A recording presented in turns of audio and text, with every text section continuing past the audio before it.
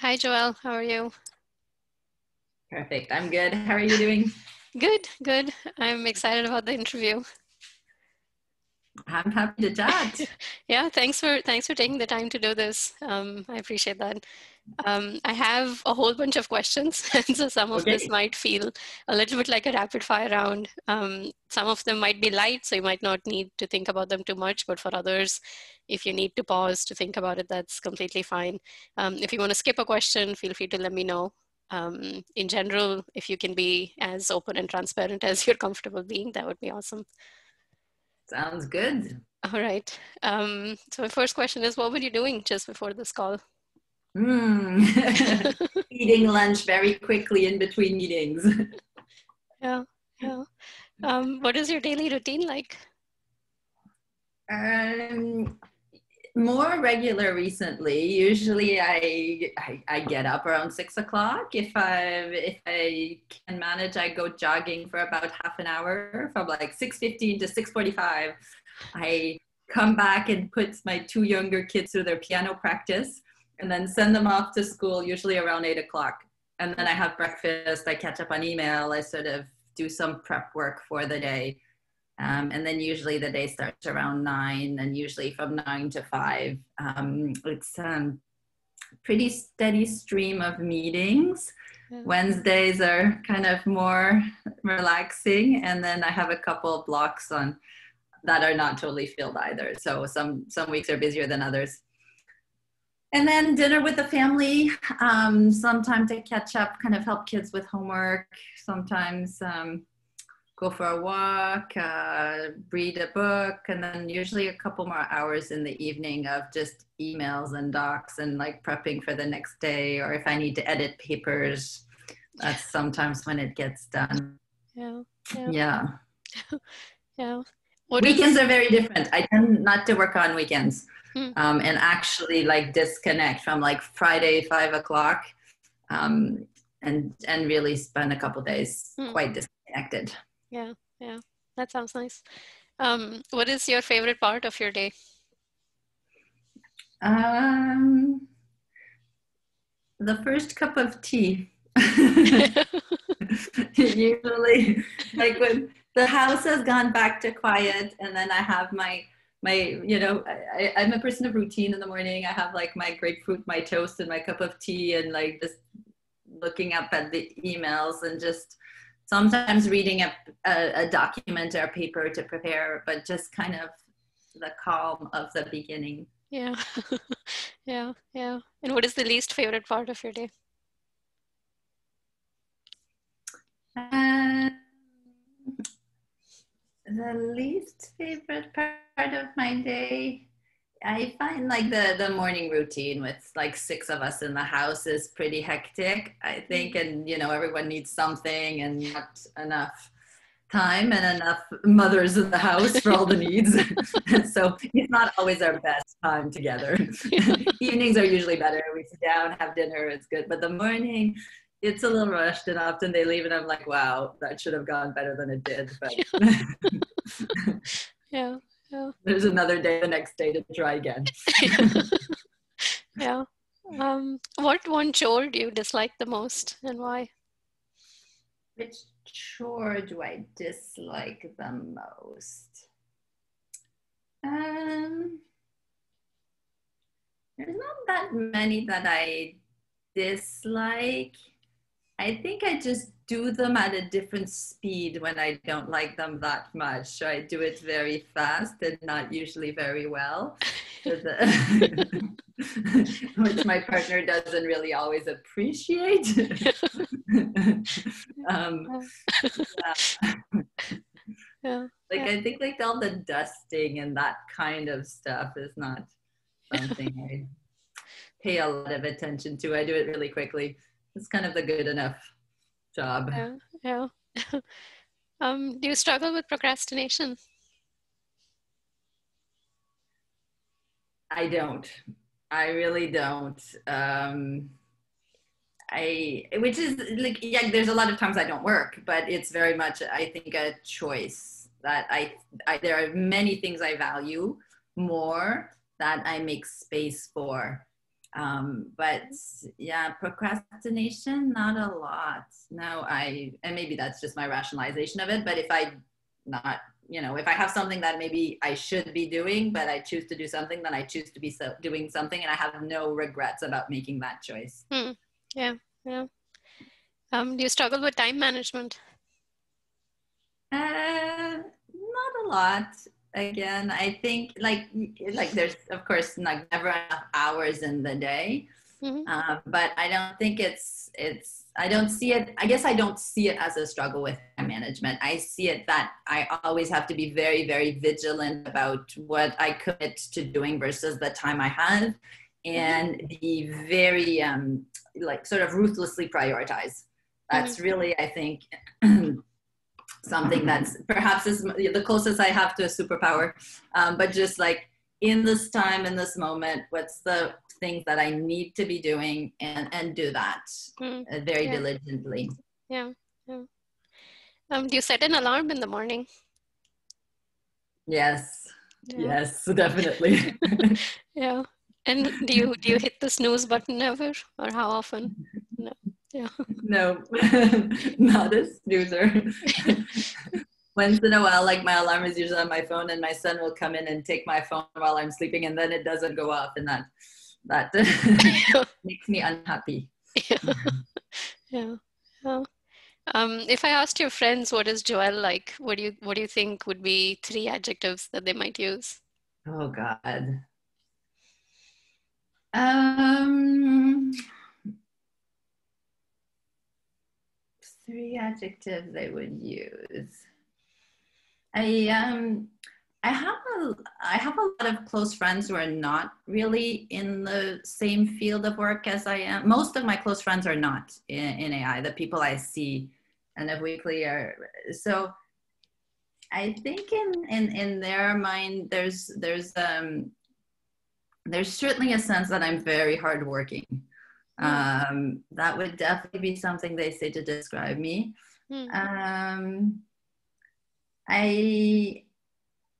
I think some people have this view that I'm very relaxed,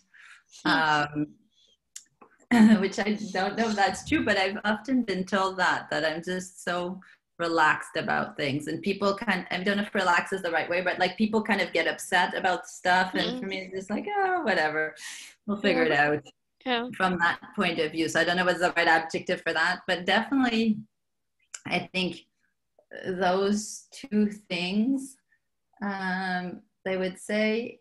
I think also they would say that I'm pretty willing to do stuff. Like someone will throw an idea and I'm like, okay, let's do it.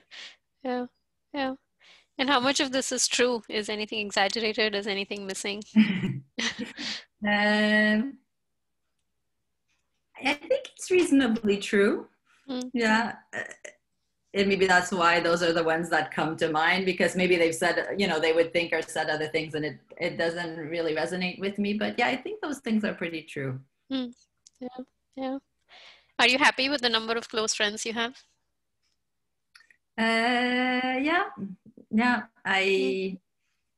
I keep a lot of, not tons of friends, but I have good friends from many stages of my life that I stay close with, that I spend time with, I always have, and that are very important to me. And so, yes, I definitely spend time on my friendships, but for me, it's very important in the balance. And honestly, it's very important also for me to have friends outside of our field. I find our field is just kind of frenetic and very much of a bubble. And it's really useful for me. I have friends who are, all sorts of different types of work, artists, teachers, pharmacists, all sorts of other things that puts them in contact with other life experiences. And I really value that in our friendship. Yeah. What is one thing you're worse at than people around you? Worse at than people around me.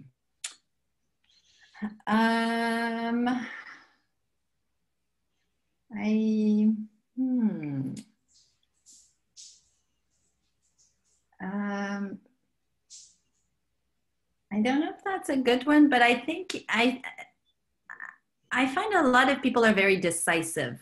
And I don't know if they just give the appearance of being decisive or they really are decisive. But Mm, for me, I often come in a situation and I want to understand the different sides and the pros and cons. And out of that, something, it's not decisions never get made, but like I'm pretty content sitting in indecision for a little while. Like sometimes if I don't feel it, mm, I won't force it. So and sometimes I admire other people who can kind of zoom in right away mm, to a decision, or at least I wonder if I should do that more mm. than than other people around me. Yeah, yeah.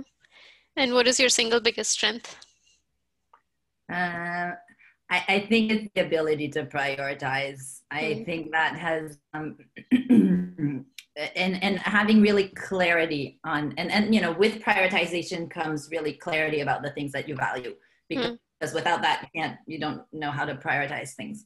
But yeah, having a lot of clarity about about what I value, and then using that very actively to prioritize. mm. Yeah, yeah. In my work, in my personal life, in my time management, and in a lot of spheres Mm, of my life. yeah, yeah. What is a recurring moral conflict that you struggle with? What do you mean by model conflict? Moral conflict, like in Oh, terms of moral moral, conflict. yeah. Moral conflict. Ooh. A moral conflict. Um, yeah, I don't know if it's a moral conflict, but certainly I struggle a lot with how much space to give my children to kind of explore, make their own mistakes, figure it out, versus like telling them what to do.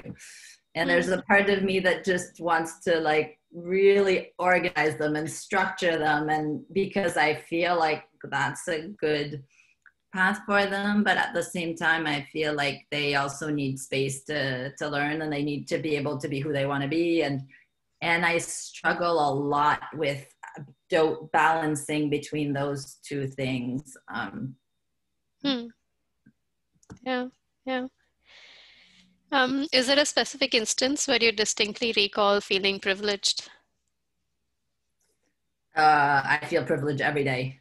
Like, I mean, as far as I go back, I've had a distinct sense of that.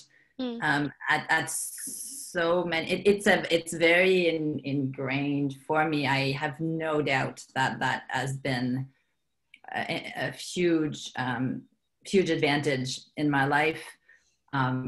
Starting back just to, kind of the family support system that I've had, the fact that I can take risks because I have an incredible safety blanket. I have parents that to this day I can kind of call up and they will show up at my doorstep in 3 hours and like take over whatever part of my life needs support. And I use it very rarely, but mm, when I need it, it's there. And there's been times in my life. And so it's very easy to take risks in a situation like that. And it goes beyond my parents. I have an extended family, I have friends and so on, like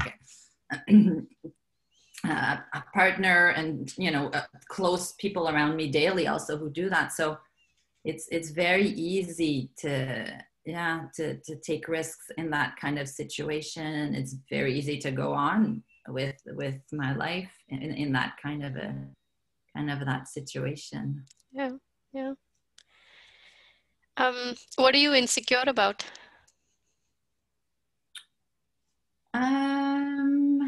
What am I insecure about? Hmm.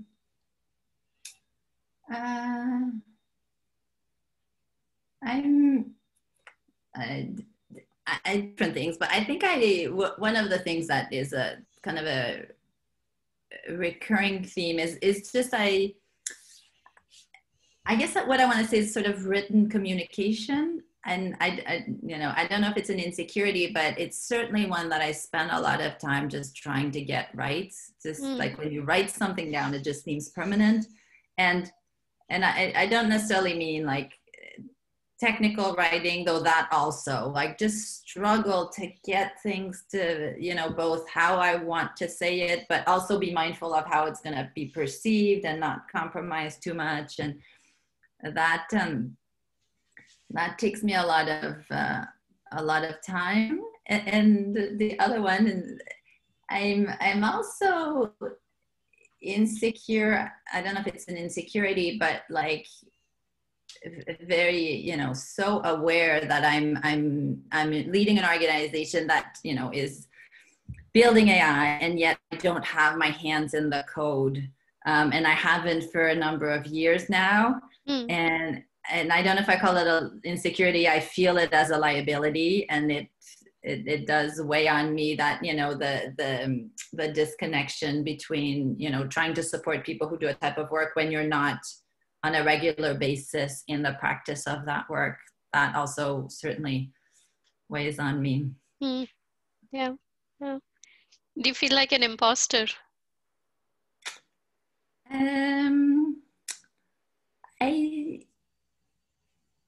I don't know if I feel it that way. I think for me, I would articulate it differently. I often feel different in the room. I don't necessarily feel like an imposter, probably because I've been so privileged and sort of been, you know, told many times that like I have my, you know, place around the table and I have my voice in the room is, and so on. But I do sometimes feel like a little bit the alien in the room. Just in terms of thinking differently, seeing things differently, and so on, and really just always questioning, like, is this just me, or is this a valid point of view? That feeling is a very familiar one, but I think I don't necessarily. I guess I've been very, very lucky to have many people to, you know, support my point of view, that I don't feel it as much as if I'm able to just say, like, I'm thinking of this really differently than other people. And because I can sort of also sit in the uncertainty that maybe they're right, maybe I'm right. Sometimes they must be right. Sometimes I must be right. And that's okay. Yeah. But the feeling might be similar. Yeah. That of an imposter. Yeah, makes sense. What is something you're trying out these days, and how is that going? What am I trying out these days? I know what I should be trying out. I'm having trouble getting into it, just from a more professional point of view. And in my current role, one of the challenges is to communicate more with the teams that I support in the organization, and that is important, especially in this time when we're working from home, we're not in the office with people. And so it's definitely weighing on my mind, but when I try, I can't get it right, and I'm not really happy with it. So I keep on trying, but I don't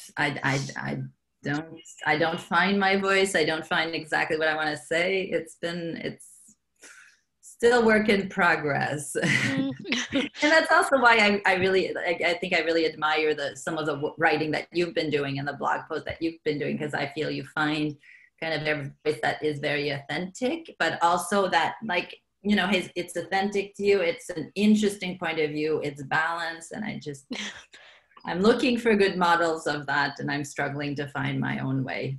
Yeah. Yeah. What is one of your favorite tools or tricks or hacks that you use that makes your life more fun or more efficient or more convenient? A trick that I use. I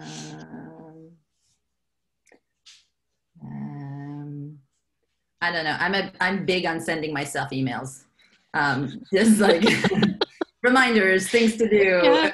You know, when I can't go to sleep, usually like sending myself an email is a good way to get it out of my head. It's sitting in the inbox, so it's as good as a to-do list. But yeah, I do that all the time.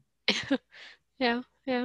And I'll send the same email to 3 of my email addresses. If it's really important, and if it's not so important, I'll just send it to one. I a McGill address, a Facebook address, and I have a personal address. And the really important stuff I send to all three.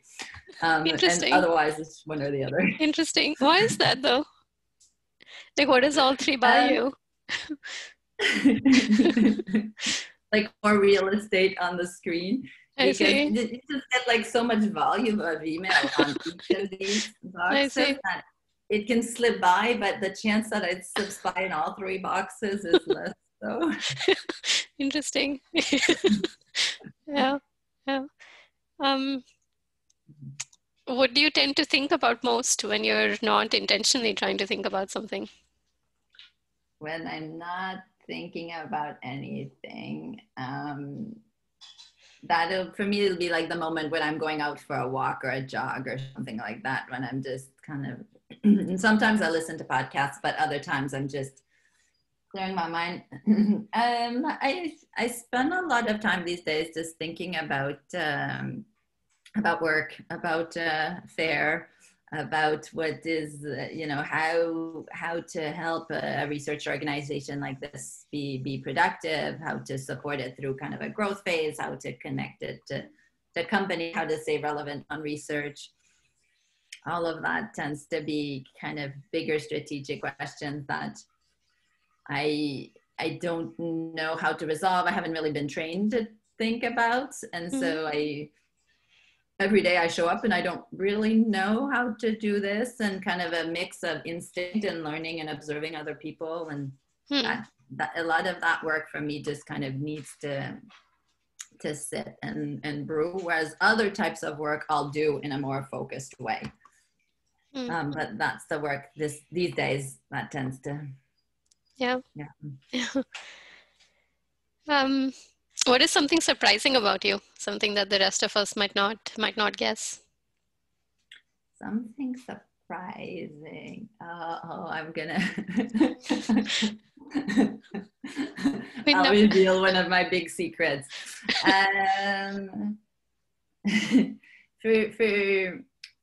for 20 years, up to maybe very recently, once or twice a week, I took ballet classes. Oh, Sometimes middle of the day since I've been in Montreal, and I would just block it off in my calendar with like just the name of my ballet instructor. That's I started as an adult. I started when I was 20, and I'm honestly not very good at it at all. But doing it for 20 years, you learn something. yeah. 20 years is And a long time. Yeah. yeah, Wow. and that's one thing that once I joined Facebook was harder to, Oh already two no. jobs, like fitting half a day was Oh no. harder. So I didn't go as often, but I would still go every couple of months, just drop in on a Wednesday morning, and those 2 hours were just Wow. very, very intense moment of just just kind of happiness. Just for me, there's a lot of pleasure to doing something that you're not good at but you derive so much joy from, Yeah. and for nobody else, just kind of my own personal joy. Yeah. And unfortunately, due to the pandemic, my teacher of almost 15 years has decided to retire, Oh and wow. so when we go back, I don't know if I'll ever go back to Wow. doing ballet. Wow. But I went maybe 3 weeks before it closed down, and so I don't know if I'll ever do it again. Wow. Yeah. Wow. you, Um, I've never revealed this one in in an interview before. yeah, yeah. Thanks for sharing that. Thanks for sharing that. Um, what is one thing about the world that surprises you? The world at large. Yeah. Um,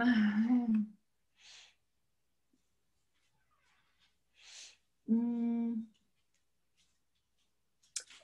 I mean, I think these days these have been really difficult times, and I guess I'm an optimist at heart, and so I'm surprised by how many people are not willing to, to sort of take actions towards the collective good, when we have pretty clear signal that, whether it's wearing masks or social distancing or some of, decisions with respect to the environment, that Mm, it's so hard for some people to make decisions that at least to me, seem like they're necessary for the collective good.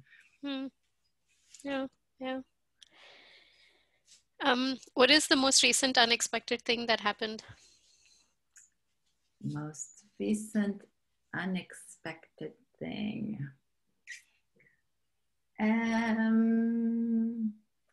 I was contacted by some people who are putting together a play, and there's an AI angle to this play, and they suddenly like send me this research paper about, you know, how, I mean, it's about the spread of misinformation on some networks and like a mathematical modeling of that, and they like suddenly want to meet and talk about like my understanding of how AI is playing into this to inform their Interesting. play. And it's actually from a theater company who I really like, and I've seen a couple of their plays. They do sort of documentary theater, so it's theater but based on a particular context, and they've tackled some really interesting topics in the past. So it was kind of cool.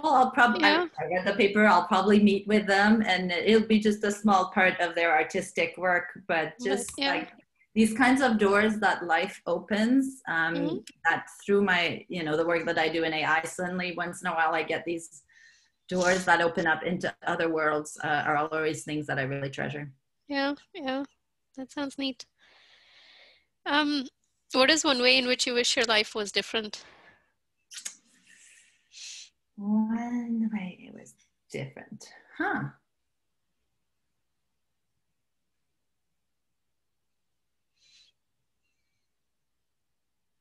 In I mean, at an individual level, I'm pretty content with my life, I have to say. Maybe that comes with like really rigorous prioritization, but I I don't do a lot of things I don't want to do. And if I do, it doesn't last long. I redirect very quickly. And so you know, there's a lot of things I wish was different sort of in the world.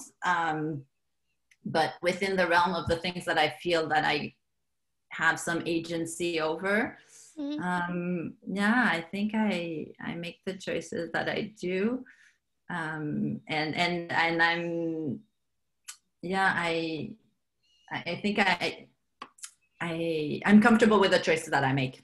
Mm-hmm. Yeah, yeah. What is something you're looking forward to in the short term, like tomorrow or next week? Mm, tomorrow, very short term. Um, well, tomorrow morning I have to go run 10 kilometers at a pretty good clip, because Facebook has this like race, this 10-kilometer race, and I've signed up in a team with Kim and Michaela and Fazol, and I'm number 4, and all 3 of them have done their race, and I haven't done mine yet.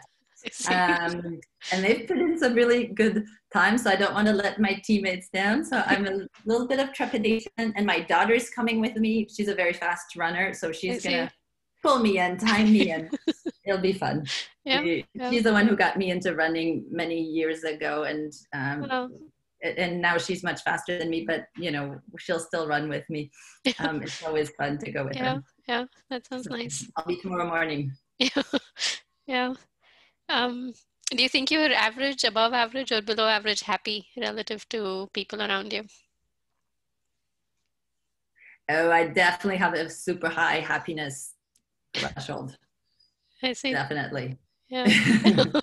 Yeah. This one maybe you already kind of answered. Even my baseline is very high.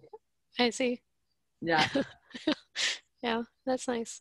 When was the last time you danced? Last time I danced, I guess this morning to wake up my son.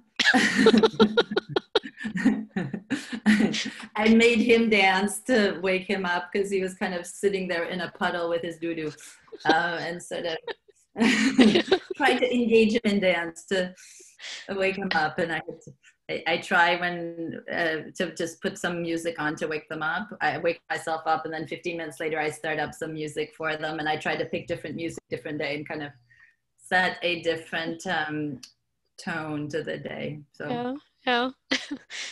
Yeah. What is your most recent dream that you remember?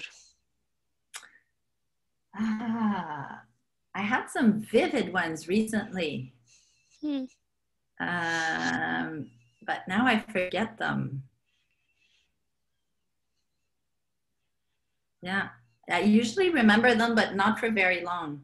Hmm. So I'll remember them and sometimes like think about it in the morning while I go jogging. And I know this morning I thought about it, but I couldn't tell you. Hmm. It's gone. Yeah. Yeah. Are you more, you kind of answered this, but are you more optimistic or more pessimistic than people around you? I think definitely optimistic. Yeah. Yeah. Yeah. I think it feeds in the happiness level. You got to be optimistic to be happy because Yeah. otherwise it's a little hard. Yeah. Yeah. Do you think there is a point to life, to our existence? Um, I'm I'm not I think there's a point, but the point is very much in the moment.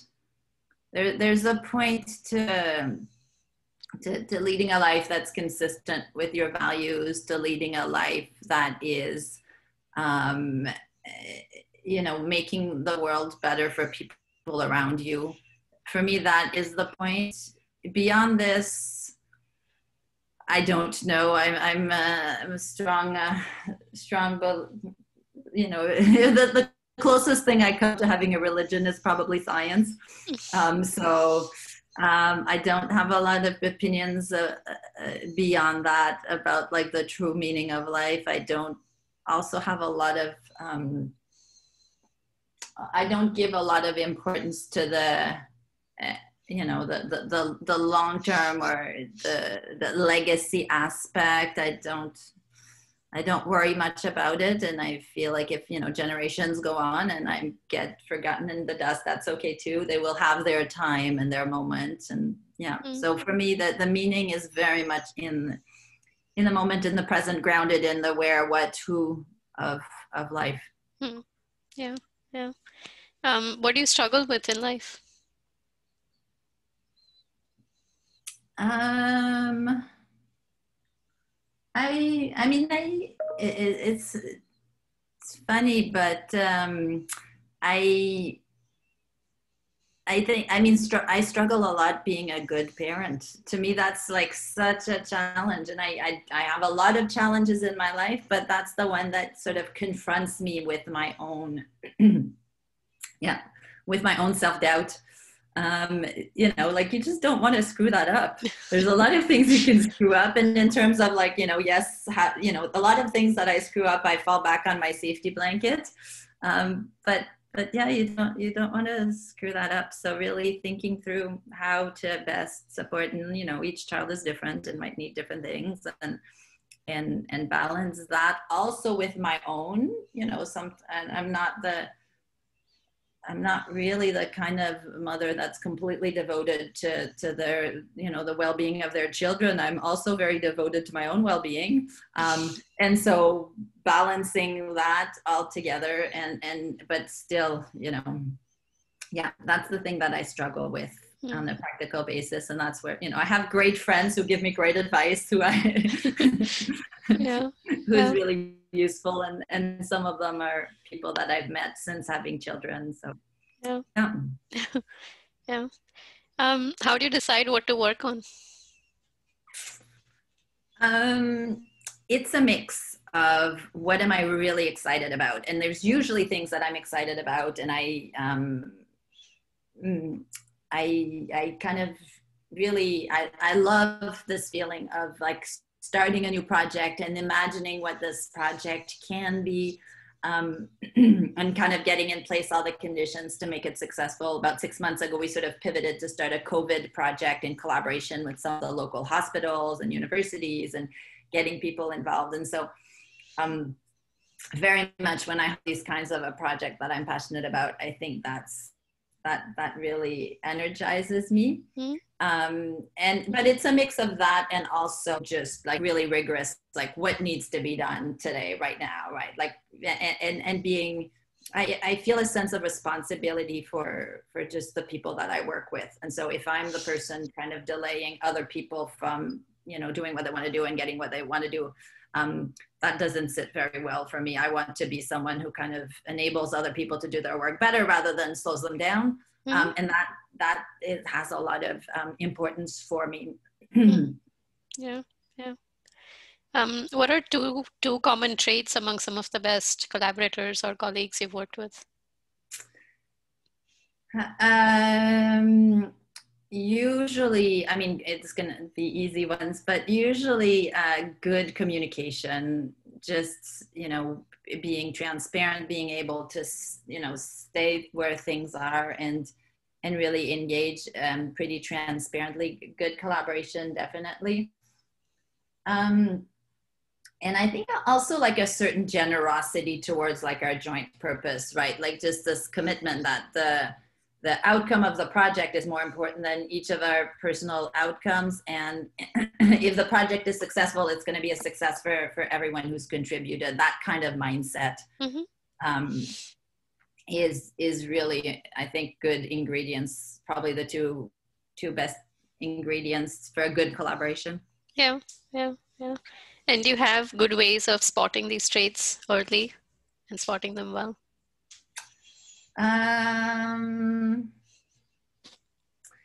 It's a little hard at times. I tend to sort of kind of watch out early days and see how it goes.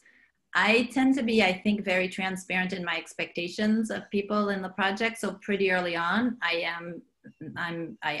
I'll state like, here's what I'm willing or able to contribute to this project. What are you able to? Does the sum of this lead to something interesting? Having these discussions pretty early on. I will say for a lot of my collaborations, especially the work that I do with healthcare and medicine, I also look for people who really are experts in their domain, like people who really have clarity about the important problems, who have access to high quality data, who know how to write great papers and influence the field. And I think, you just need to partner with these people for the work to have impact. There's no point partnering with someone who's not an expert in their field, because I certainly am not an expert in their field. So for any of these projects, I also always look out for that and partnering with people who I think are already having very significant scientific impact in their own field. It's kind of, for me, the best vehicle to make progress. Yeah, makes sense. Oceans or hills? What did you say? Auctions? Oceans or hills? Oceans or hills. Lakes. Lakes. Yeah. I like both oceans and hills, but if you give me a choice, it's going to be lakes. Yeah. If I can, yeah. What is something you love doing that you're terrible at? A lot of things. But I mean, I think that the most salient one is ballet, but a lot of these kinds of physical activities I do enjoy it a lot, and I'm not very good at it, but ballet definitely. the joy to talent ratio is just like way off.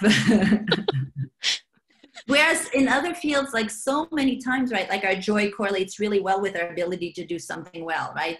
And you kind of motivate yourself by saying like, being good at something is a way to enjoy it. But for that one, I don't know. What is something you did recently that even people who know you well were surprised by? Something I did recently that people are surprised by.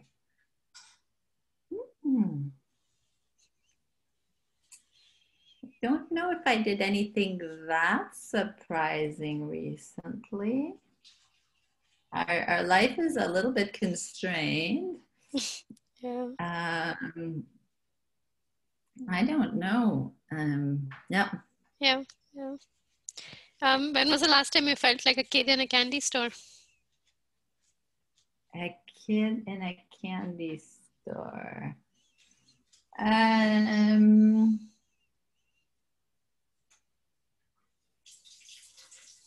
I guess I took a weekend last weekend or the one before.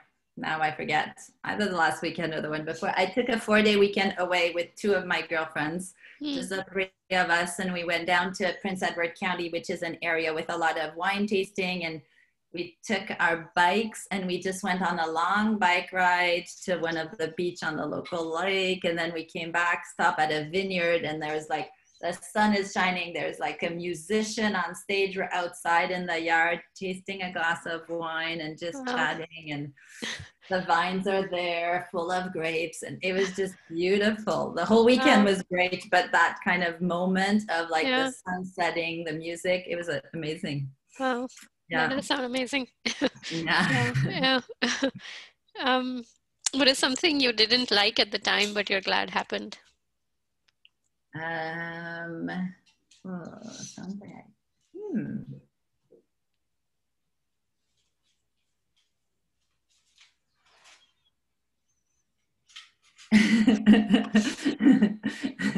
when this goes way back.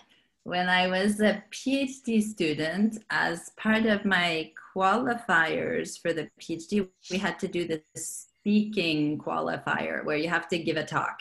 Hmm. So I gave a talk, and I failed my qualifier. And I thought I was a decent speaker. I still think I was a decent speaker, but the committee decided I had not covered enough background material for my audience when I had given a tutorial with the background material the week before, but they didn't know this. Anyways. I see. um, but that was like really a shock to me. I was like, what? I think it was a shock to my pride, of course. It was a shock to my sense of perception, who I thought I was a decent speaker. Yeah. And it really served to really motivate me, and kind of just regardless of what happened that day in that room, really like, the importance of giving good talks and spending time to do it and think carefully about how you want to do it and so on. It just kind of really raised the importance of that. And I Mm. since then have spent a lot of time to do that and worked hard on doing that, and something that's still to this day that I spend a lot of energy on. And I think it pays off in many ways to communicate your ideas, to get people excited about your ideas. It helps to give good talks. Mm. So yeah, but Yeah. at the time I was not happy. Yeah. Yeah. Yeah. Um, what do you easily get nostalgic about? Nostalgic about.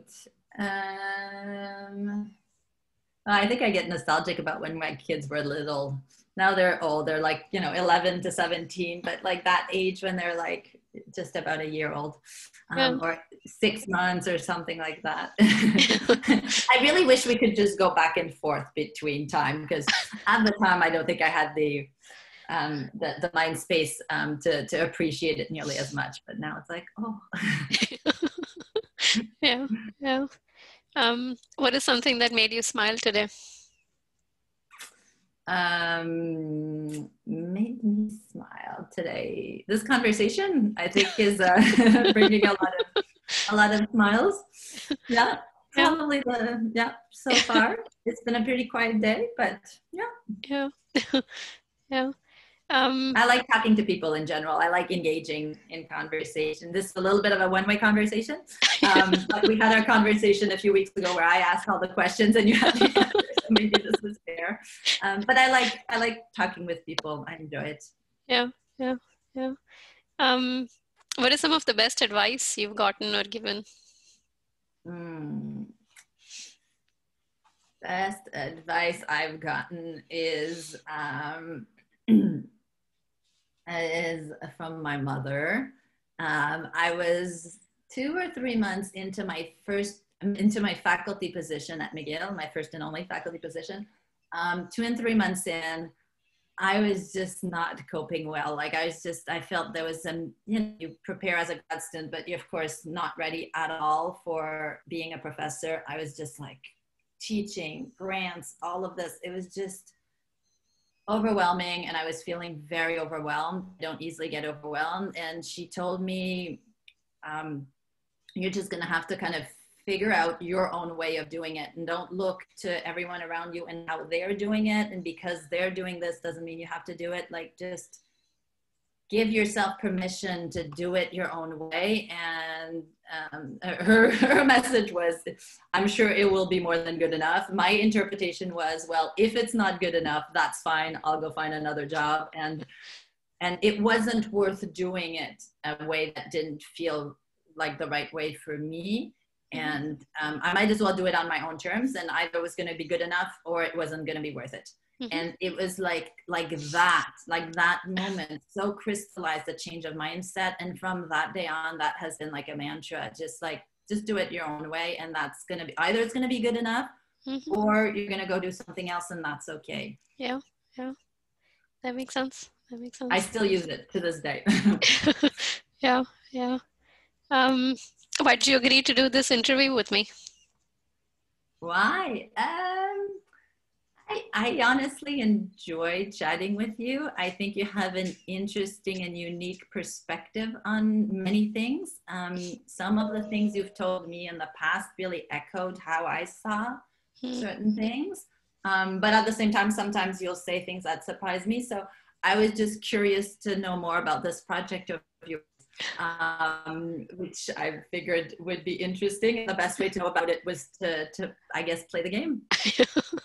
Yeah, makes sense. I think those are all the questions I had. Is there anything that you think we should have covered about you, your life, that we didn't get to?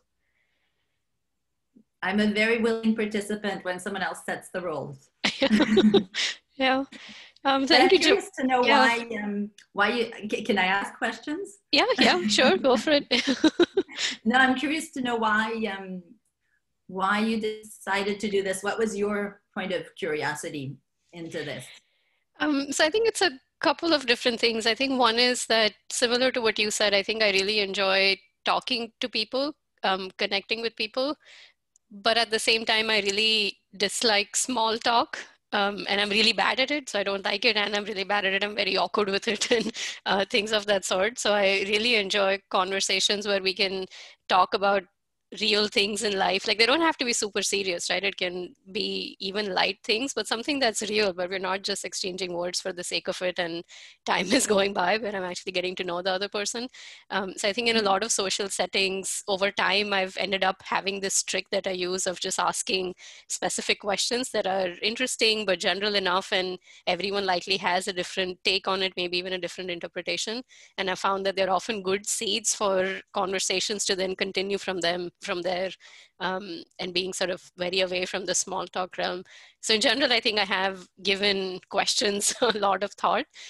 So that's one angle. And the other is, I think with AI researchers and everything, there's so much of like, oh, this researcher is awesome and this work is awesome and this paper is amazing. And I feel like we don't often get a chance to just even remember that there are people just like everybody else, that are individual researchers behind this, where they may not be something completely different. It's not like it's a whole nother species of individuals that are doing this work. And so I thought it would be interesting to have conversations about other aspects of life that's not specific to AI and where technology might go and all of that, which we talk about a lot.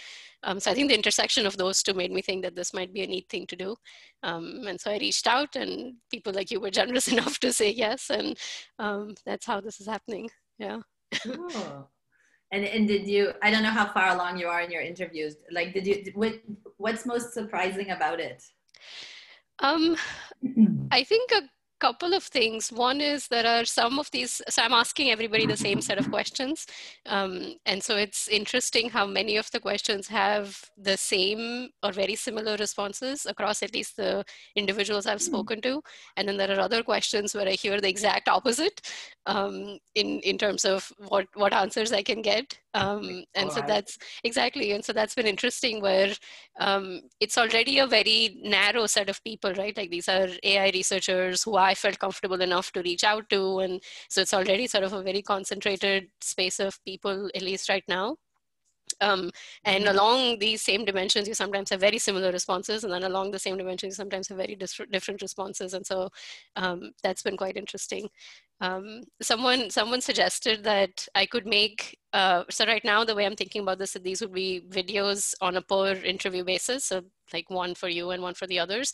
But someone suggested I could also make them on a per question basis, where everybody's answer to one question is exactly. And I thought that was interesting to potentially see the patterns more. I'm not 100% convinced, like the idea here isn't to like compare and contrast answers or anything like that. So I'll have to think about that more, but yeah. Yeah, I don't know if you've talked to anyone who's done this kind of exercise in other, like in other domains or something. I don't know how they do it, because I can see the value of kind of tracking one narrative of one person, but also of pulling out per themes. Yeah. What are some of the different themes that come back? The one, I don't know if that's any, I don't know if you've seen the series 7 or 7 Up or Up 7 or something like that. Mm-hmm. I may It's, not have. it's this series that it's like a British series of these kids that were tracked, like a cohort of maybe 20 or something kids, and they track them every 7 years. So they film them at like age 7, 14, 21, 28, and so on. Oh. And now they're like almost 70. So it's been going on all this time. And it's captivating. I haven't seen all of the episodes. I've seen a few of them. They used to play them on, you know, when a new one would come out on PBS when I was in the US, they would like play the last few ones and the new one. Yeah. But I remember they would do they would focus a lot on one person, but then they'd juxtapose it with another on a particular question, and then they'd like veer off to anyways. Interesting. Probably much bigger budget than what you're looking at. But yeah. I thought that was it. Yeah. Interesting how because those people don't connect to each other necessarily. They was just kind of like getting a direct representation of British society across the longitudinal, across time. Yeah. Interesting. What did you think of these questions? I thought they were fun, but I think it's challenging to give answers relatively quickly, answers that feel authentic and true, and that you're comfortable revealing. And I think there was a little bit of that going on in your brain at the times. Like, okay, sometimes you have a pretty sense, and it's like, okay, how do I present this? And you don't want to be too. I mean, the point of engaging in this isn't to be too filtered. So yeah, to give some space, to being authentic and still feel comfortable with, you know, also a little bit of insecurity when you don't know who's the audience, right? Like, is it going to be mostly AI researchers? Going to be people I know, people I don't know, people internal, external? That gave it a little bit of edge of my seat feeling in some cases. I hope it wasn't too much. I was trying to have a mix of some questions that might feel a little bit that way, others that might be less that. I debated between just sharing the questions ahead of time so that people can give it thought and they feel sort of less on edge. I also worried a little bit that if you overthink it, then sometimes it takes the authenticity away. So I'm not sure if I've quite hit the right balance. But I think it works. I think for me as a person, I tend to keep kind of a relative separation between. Just 1 second. Yeah.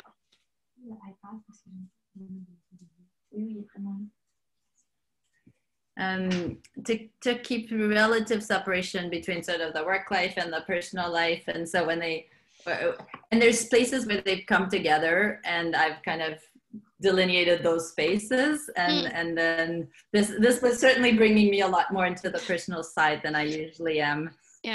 I'm a little bit more guarded at work. I still, you know, on my Facebook profile have I use the different groups, and different information goes to different groups, and kind of control that a bit. And so, yeah, there was also a bit that feeling, but I did not, I certainly didn't feel uncomfortable about it. It was just scratching me a little bit compared to you, which I think is the point of this exercise, of this conversation. Yeah. Thank you for doing this. Thanks for taking the time to do this, Joelle. Happy to do it. It's great, always great to chat with you. Good luck with your other ones. I'm looking forward to seeing the results whenever you're ready to share. Yeah, sounds great. Sounds great. Thank you. Okay. Yeah, all Have a good right. day. You too. Bye. Bye.